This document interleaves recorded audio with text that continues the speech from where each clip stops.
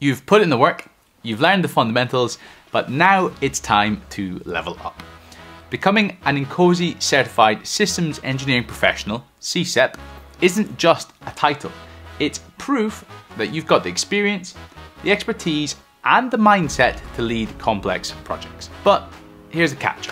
Getting from ASEP to CSEP means writing an application that proves it. And let's be honest, that process is overwhelming. What experience counts? How do you structure it? What do the reviewers actually look for? This is all questions that actually can be quite annoying, and it's where this course comes in. We've taught almost 500 people how to pass INCOSE ASEP, and in this course, we're going to walk you through how you exactly go from ASEP through the process into CSEP and how to write a CSEP application. Step by step, no fluff, no guesswork.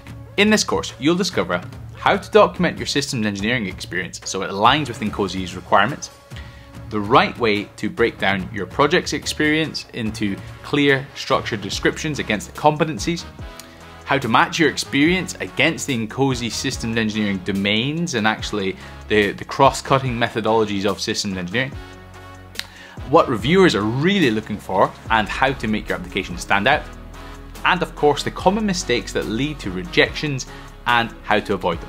You'll get real application examples, professional tips, and insider insights from successful applicants. Plus, we're actually going to be reviewing your application before it even goes anywhere near INCOSE to make sure it is bulletproof. You'll walk away with templates, checklists, and a clear framework to make the process smooth and stress-free.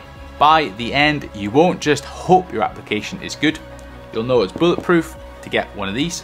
So if you're ready to take the next step in your system engineering career, let's get started.